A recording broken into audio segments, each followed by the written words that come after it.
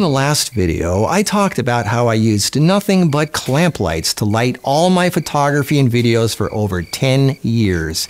Now, I'm not making this video to tell you to use clamp lights. I mean, you can if you want to. I'm lighting this scene right now with nothing but clamp lights. I have blue gels over the lights lighting up the background, and for my face, I just have one clamp light with some foil on it, which I manipulated to create just a little slash of light like I have right now to give you that uneasy feeling, that creative Hollywood lighting that gives it that je ne sais quoi that you might have, would you say, in movies. Yes. Anyway, so yeah, there's so many ways you can manipulate the light. For example, you can take this wrap off and just have a bare light.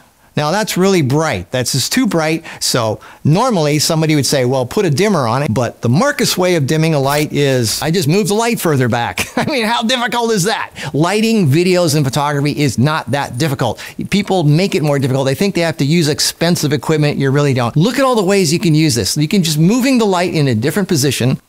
And this is really dramatic.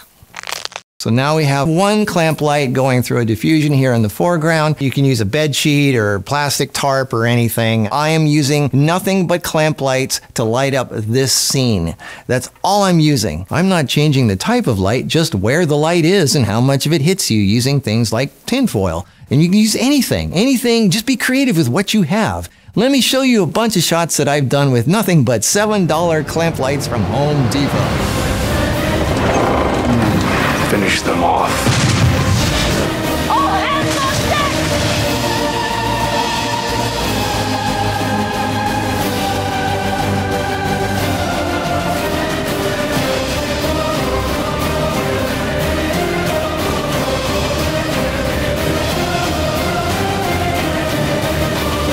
What if it is real?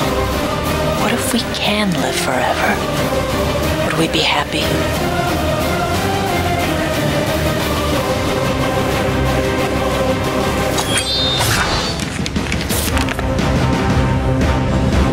We found something in the ice.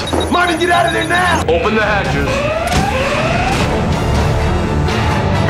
We need to launch now. My daughter's on that ship out there! You're the best there is.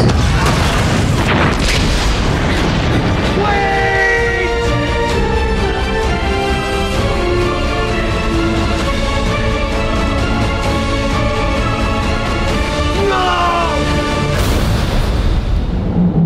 These $7 clamp lights were used to pitch movie ideas to Hollywood companies. I was just being creative with what I had. You can get any kind of lighting you want using clamp lights. Here you can see in the behind the scenes shots, I clamped several of them to a post. If I wanted a brighter light, I just clamped more lights onto the post. Plus the bigger surface area of light, the softer the light gets. I found that the clamps clamp best to square or rectangular things like 1x2s or 2x4s or even square aluminum rods. I used it as the hair light, the main light, the side light, the fill light. They were all clamp lights and it worked out pretty good. I use these things for so many things. I use them for still photography. You can get good lighting with just about anything. People think they need expensive gear to make cool looking stuff. You don't.